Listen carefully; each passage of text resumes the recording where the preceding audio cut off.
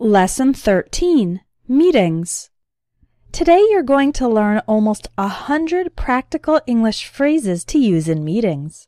Many of them, such as the phrases for expressing opinions, agreeing, and disagreeing, can also be used in other situations outside of work. Let's begin with a few vocabulary words. The verbs typically used with meeting are have and hold. For example, we're going to have another department meeting on Friday. Let's hold a meeting to discuss the policy changes. You can also use schedule, arrange, or organize to talk about having a meeting in the future. When you participate in a meeting, you attend the meeting. That's more formal. Or go to the meeting. That's more informal.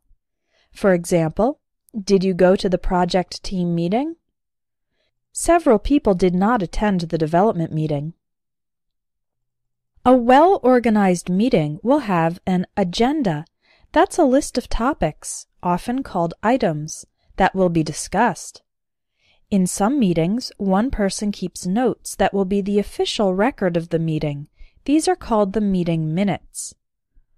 Why hold a meeting? There are many different reasons. One is to brainstorm. Brainstorming is creating a lot of different ideas so that they can later be analyzed, evaluated, and the best ones can be selected. Brainstorming is often done as a first step in a project before there is a definite plan. Another reason to hold a meeting is to develop a strategy and allocate tasks.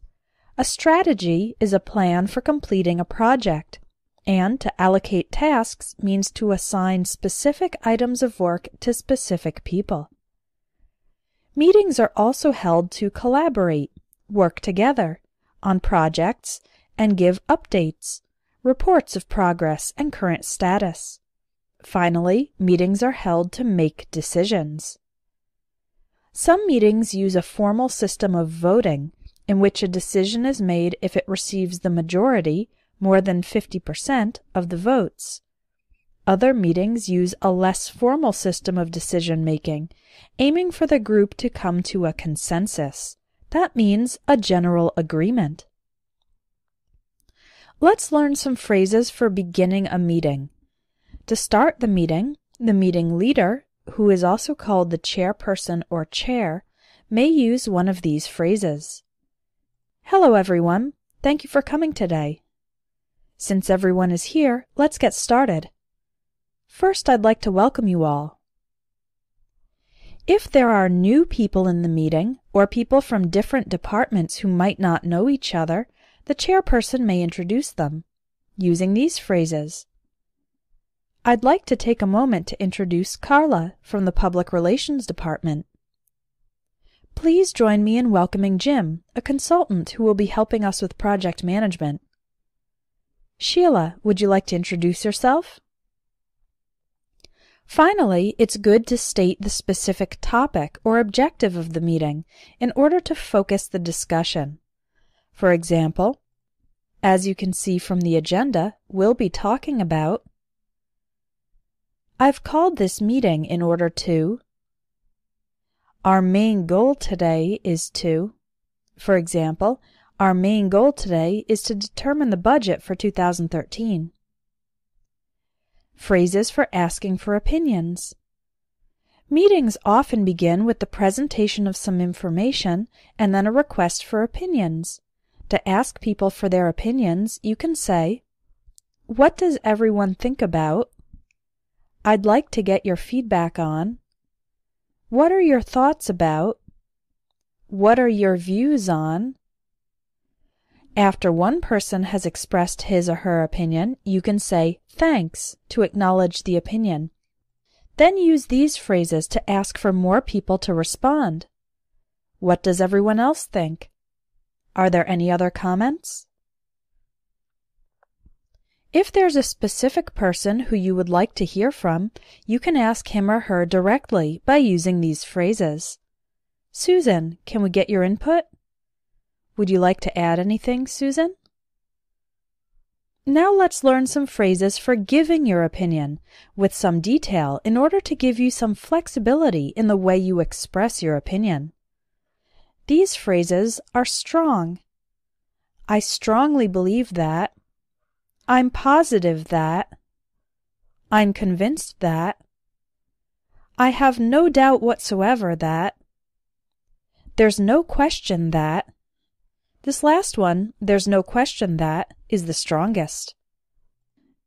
Here are some phrases to express your opinion in a normal way. I think, I believe, or I feel that.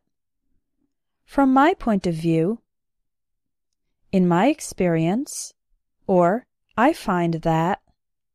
Use these phrases to base your opinion on your experience. I'd say that. If you want my honest opinion, I think that. Or, to be honest. Use these phrases when you want to express a negative or critical opinion.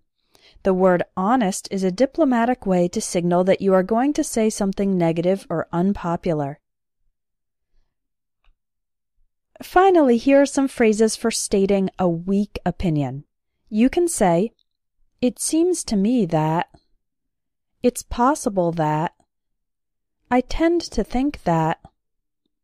My initial reaction is. Use this phrase to show that this is an opinion you haven't thought very deeply about. Agreeing and disagreeing. Once other people in the meeting have expressed their opinions, you can react by agreeing or disagreeing. Here are some appropriate phrases for this purpose, again, based on degree of strength. Strong agreement. I completely agree. I couldn't agree more. You're absolutely right. Normal agreement. Exactly. That's just how I see it. I'm with Peter on this. You can use this phrase to refer to another colleague's opinion. Partial agreement. Well, it depends. I agree with you up to a point, but. This means that you agree with some of the opinion, but not all of it. I agree with you in principle, but. This means you agree with the opinion in theory, but not in practice. Normal disagreement. In English, saying I disagree can be a little too direct and may be considered impolite. Use one of these phrases instead to disagree diplomatically. I'm afraid I disagree. I'm not so sure about that. I see it differently. Yes, but. Not necessarily. Strong disagreement. Finally, here are some phrases for disagreeing strongly. The words I'm sorry make the phrase more polite. I'm sorry, but I completely disagree. I'm sorry, but I don't agree with that at all. Settling a disagreement. What do you do if you're in charge of a meeting and people are arguing? Use one of these phrases to settle the disagreement and continue the meeting. We don't seem to be getting anywhere with this, so maybe we could discuss it further at another time. Let's move on. I think we're going to have to agree to disagree. Suggestions. If you'd like to make a suggestion or recommendation, you can use these phrases. The weaker phrases introduce an option as a possibility, and the stronger phrases give more emphasis to your belief that it is a good idea. Weak phrases. We could. Why don't you? Or why don't we? How about? Or what about? Strong phrases for suggestions. I suggest. I recommend. We should. Let's. Note that the phrases we could, why don't we should, and let's are followed by the base form of the verb. For example, we could invest in new technology. The phrases how about, what about, I suggest, and I recommend are followed by the ing form. How about investing in new technology? Interrupting. At times you might want to interrupt the discussion to add a point. Here are 3 polite ways to do that. May I have a word? Could I just say one thing? Excuse me, sorry for interrupting, but...